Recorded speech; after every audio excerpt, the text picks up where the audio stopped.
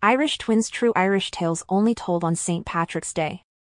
By A.B. Marcus ab Marcus.com. When the Irish twins were born less than 1 year apart, the family joked that they'd be joined at the hip, but little did they know how true that would become. The Quinns were a family of 6 from County Cork, Ireland. Carmella was the oldest, Anna was next, then Lindsay and Jason. Carmella and Anna were Irish twins because they were born within 10 months of each other. But they were also called Irish twins because they each shared an equal distrust and dislike of their 2 younger siblings and were always working together to undermine their hopes and dreams. Their family and grandparents adored all the children of the Quinn family. The grandma Mamie especially adored her granddaughter Lindsay. However, Carmella was so jealous of her little sister Lindsay and Jason that she wished her grandma were dead. Then one night in a dream, Carmella got a premonition that their beloved grandma Mamie would die in a car wreck.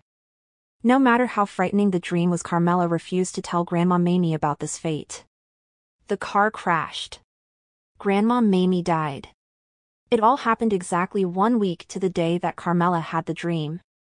Carmella was stunned and confused, yet something inside her was full of glee to see Grandma Mamie out of their lives.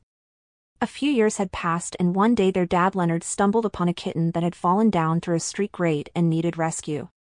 Leonard's long arms just barely reached the kitten and it was saved. He brought it home that day, and Lindsay and Jason named the little kitten Stevie. Stevie, the rescue kitten, grew up quickly and became a source of joy for the family, especially Lindsay and Jason. Carmella had observed for a long time the joy that Stevie had brought to her youngest siblings. Anna and Carmella started into planning how they could stop this happy experience, plus Carmella hated the smell of the cat box and didn't want it anymore. Anna and Carmella decided to rehome the cat while Lindsay and Jason were at church one Sunday morning. When they arrived home, Stevie was gone. "Have you seen Stevie, Carmella, Anna?" they both said at the same time. "I don't know anything about it." Heartbroken, Lindsay and Jason looked for days and weeks to find their beloved cat.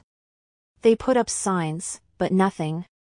A couple of weeks later, to make up for the loss of the family cat, their dad Leonard bought Lindsay and Jason new bikes.